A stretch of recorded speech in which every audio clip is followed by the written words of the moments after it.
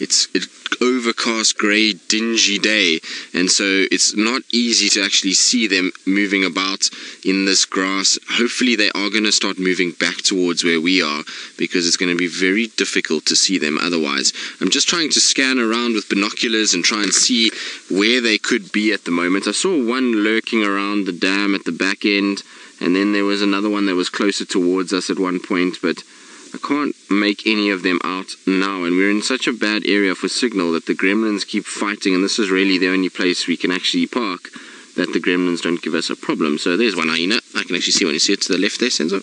There it's going. So you can see the telltale big round Mickey Mouse ears in the grass, and look how they're sniffing around. So this is where that buffalo kill was for the Birminghams 2 nights ago, and that's why they're here, is that they're probably finishing off the scraps. And you can see that hyenas spent some time in the mud. It's got a dirty bottom, which is very typical of hyenas. When they have been feeding and running around, they often do get into water and get all full of mud and other stuff as they try and cool themselves down after running around. But the belly on that one looks fairly full, so I would imagine that they've had at least something to eat.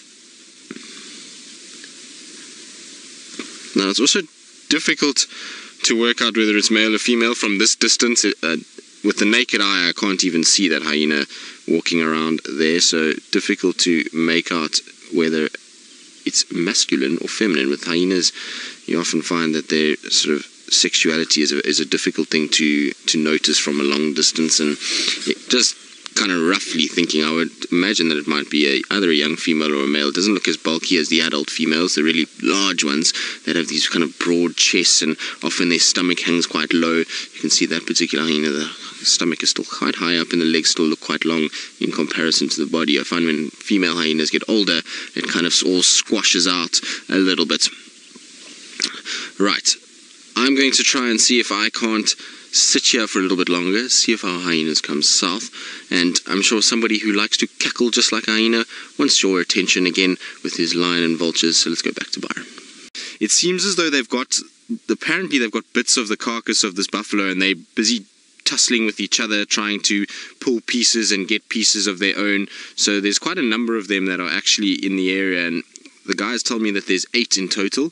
So they're mostly down near the water's edge playing around with the buffalo horns, where that one is walking now. You can see there comes another one from the right hand side. So it is a long way away, and I don't think they're going to come closer towards us because they're preoccupied with this food that is around. So they're chewing on bones and bits of this carcass, and that means that at the end of the day, they've got other things to worry about. I don't think they're going to move off anytime soon. It's not exactly going to get hot at any stage today. It's still overcast, it's still cloudy, which means that they can spend quite a long time still fairly active in that area. There was a lot that actually came from the right-hand side, that came down that hill from the thicket on the top right corner and then moved towards the dam. So there was 3 of them that came from that side. So I don't know if the numbers are growing or if those ones were around to begin with as well. So they seem to have all gone down into that little gully that leads into Sydney's dam that we just can't see from where we are. So it's a little bit of a tough one. And as I was saying, with the amount of food that's probably here, I don't know if these guys are going to come towards us. So what we might do is just carry on, and if we hear that they're starting to come, then begin to move back into that area and try and see if we can find them. The problem that we have is that, like I say, the signal's so bad that repositioning, there we go, Senzo, the 2 of them are actually out. Sorry, Senzo. So Senzo is battling to find them, but there's 2 that are walking around there. There we go. 3 actually that I can see now. 4. So there comes the 4th one from the left-hand side. Come on, guys. Come back to us.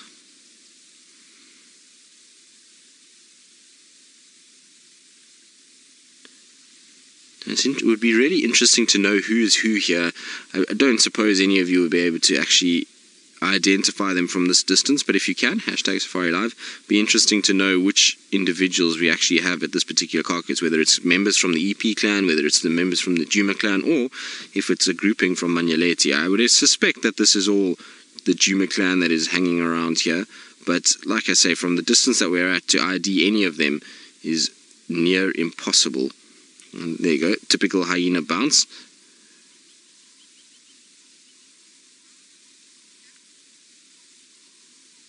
William, you're wondering if hyenas are scavengers or predators? Both, William. So you'll find in this area our hyenas will hunt for themselves from time to time, but they will also scavenge. So especially in a place where there's a predator-rich density of lion and leopard and wild dogs, that means that hyenas can afford to be fairly good scavengers, and they'll go around and they'll scavenge quite a bit. But you'll also find when they grow a little bit larger and the clans get bigger, it's not as easy to scavenge food all the time for everybody, and so that's when they'll start to hunt successfully for themselves. And the clan that lies to our west, they often are hunting buffalo and giraffe. I've seen them bring down, and varying other species of antelope. Because the clan is so big, it's close to 50 hyenas, they can't afford to go around stealing half an impala here, half an impala there, because they just won't feed everybody. So they do kill for themselves quite regularly. Are you going to come towards us? It's hopeful. It looks like it's moving in our direction, this individual.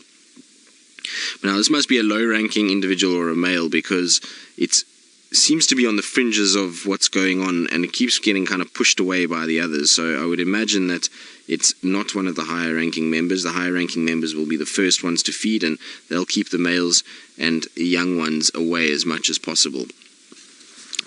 But unfortunately, that's it. We can't really see too many more of them. It was just a brief glimpse into our hyenas world, and like I was saying just now, I can't really move from here, so I'm going to try and just stay here for as long as possible and see if they come, because if I decide to start the car and move off, well, we're going to lose picture with all of you. So I'm just going to sit and hope for the best. There comes another one now, Senzo. You see it on the right there of that bush. There's quite a few of them that are coming out. Bless you, Senzo.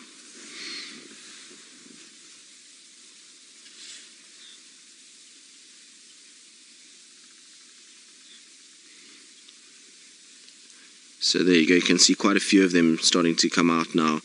1, 2, 3 that I can see there.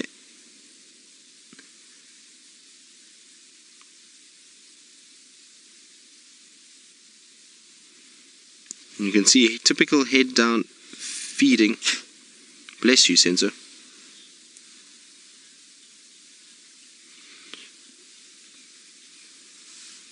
So I believe that one of these clan members is one of the males called Tala, which I've actually never seen before, so that will be a first time for me to see that individual. Oh, with a K, so Carla, is that right, Megan? Something along those lines. So that's from Chris Rogue, who knows the hyenas probably better than most out here. So thank you, Chris Rogue. Like I say, I'm still trying to find half of these Djuma clan members. There's a lot that we just never see, and they obviously spend a lot more time in other parts of the reserve. So you'll find they're spending time in Manyeleti, Buffelshoek, or down in the south. So it's the first time for me that I've seen Carla, who's, well, I would imagine one of those young, well, the one that was walking on the left, maybe the first one that we saw. It, like I was saying, looked very male-like.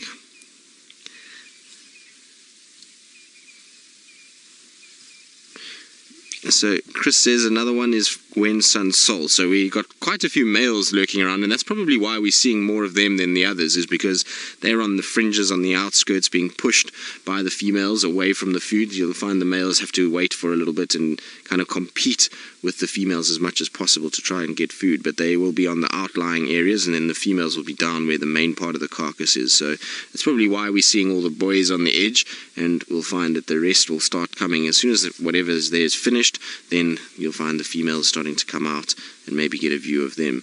But still cool to see. It's nice when we get so many of our hyenas together, and to see a new hyena in this area is always special. I might have seen him before, but with the fact that we see them so briefly, it's sometimes a bit difficult to actually identify them. Now, I don't know what that one's got. Whatever it's got, it's quite large. You can see it's actually not bending its neck too far, so maybe it's got a bit of the skull or some of the ribs that it's dragged there, or even a leg, but it's got some length to it. You can see how it's kind of got its head down feeding in the grass, but it's not pushing its head all the way to the ground for a small bone. So it's got something substantial bone-wise there, and going to town. Now, hyenas have incredible bite force, and so even the ribs of a buffalo or the smaller bones, they'll be able to crunch those down and be able to get them. It's got the horns. You can actually see the horns sticking out in places there. That's very cool. It's a pity about the green bush.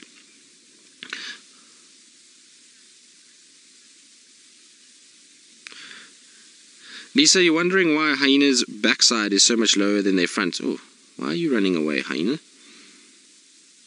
There's maybe one of the younger ones being pushed off again.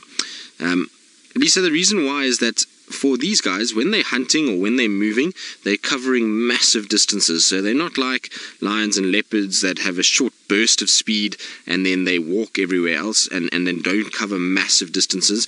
So these guys have this sloping back because when they run, they'll actually rock. And that rocking motion is far more energy efficient than a straight backed animal. And it means that these guys can cover much longer distances without exerting as much energy. And you'll find things like Topi in the Mara, they have that. Wildebeest have it. So all these animals that move big distances tend to have this more sloping back pattern that allows them to then be able to run for longer periods, and their hunting style means that they chase animals to exhaustion, and that's why they have this more sloped back that you see.